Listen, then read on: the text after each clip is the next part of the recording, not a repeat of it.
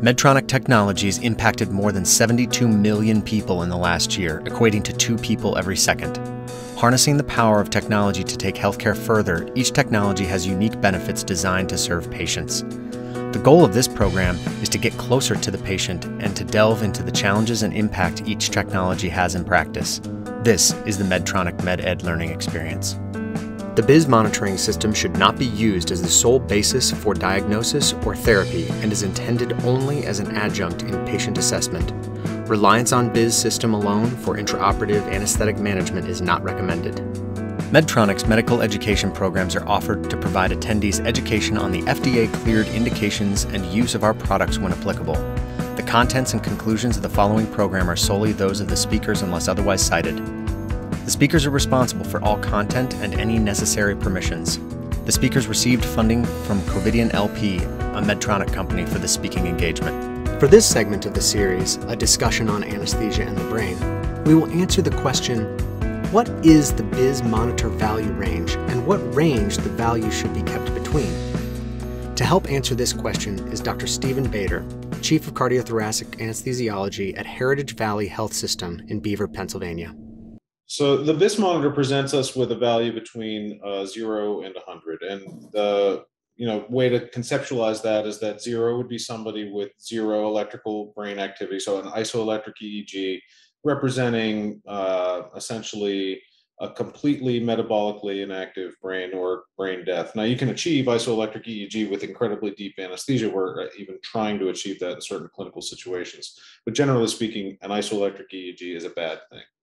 100 representing a wide awake patient. So hopefully my BIS value right now is somewhere in the upper 90s or 100 because I'm actively using my brain, talking, thinking, walking around.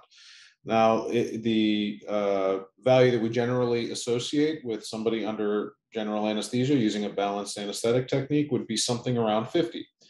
The spectrum in between 50 and 100 is really where the clinical situation and what your goal for the anesthetic, determines where your target number is. So if we're doing a easy procedure, a light sedation procedure, placing a vascular access or something like that, that's really going to be not requiring the patient to be deeply sedated. You just want a light sedation, achieve mostly amnesia, and have the patient be calm, but you don't need to have them have a complete lack of recall of the events. That would be somewhere in the 70 to 80 range for most people. In fact, you can get someone who's very calm and closes their eyes with a BIS monitor on to achieve a number in the 90, mid 80s, even maybe low 80s if there's somebody who practices meditation. So it's, that range in the 70 to 80 is really considered a light or moderate sedation.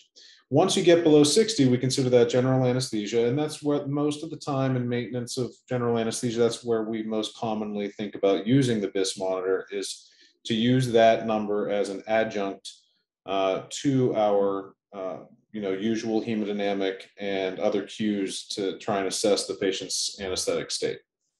Now, if you talk about trying to achieve deeper states, such as with a BIS below 40 or even into the 20 or 30 range, you might be trying to achieve that if you're using alternative anesthetic technique that's not that well balanced. So in cases where we're trying to extremely limit the amount of opioid analgesics we use, you might try to achieve a deeper hypnotic state to compensate for that intermittent painful stimulus that we're not blunting using our typical balanced anesthetic. And then in cases where we are trying to limit brain metabolic activity, vascular aneurysm clipping in brain surgery or circulatory arrest in heart surgery, you may try to achieve burst suppression or even close to an isoelectric EEG to try and provide brain protection by reducing the brain metabolic rate using your anesthetic agents. So understanding the range of BIS at a 0, where you're completely suppressing all brain metabolic activity, all the way up to 100 where you're wide awake. Why do we pick 50 in the middle as a general anesthesia goal? Well, that guarantees that the patient is not going to have much risk of awareness, and in fact an infinitesimally small risk of awareness and memory of events.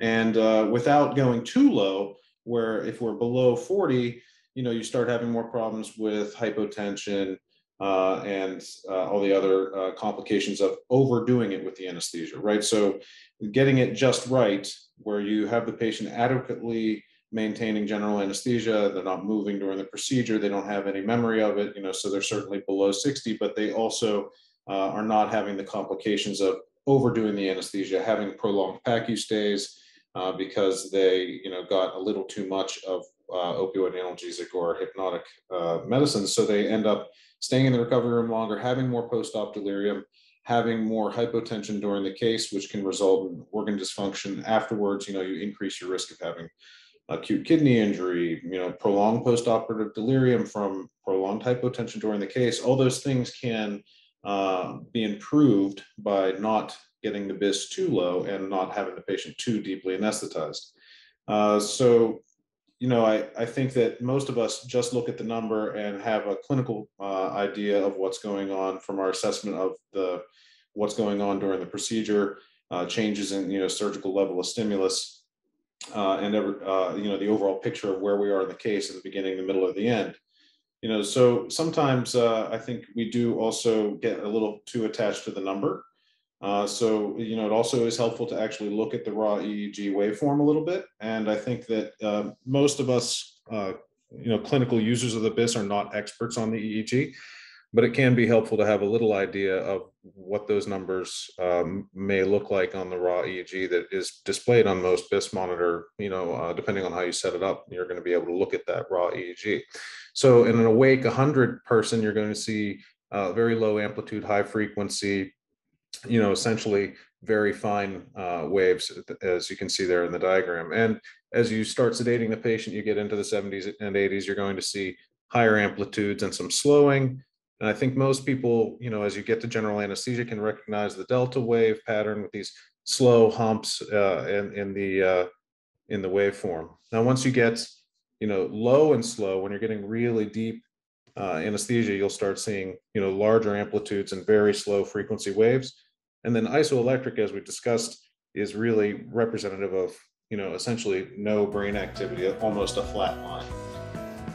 Please tune in next week for a new segment from this series wherever you find your podcast. This is the Medtronic MedEd Learning Experience. Thank you for listening.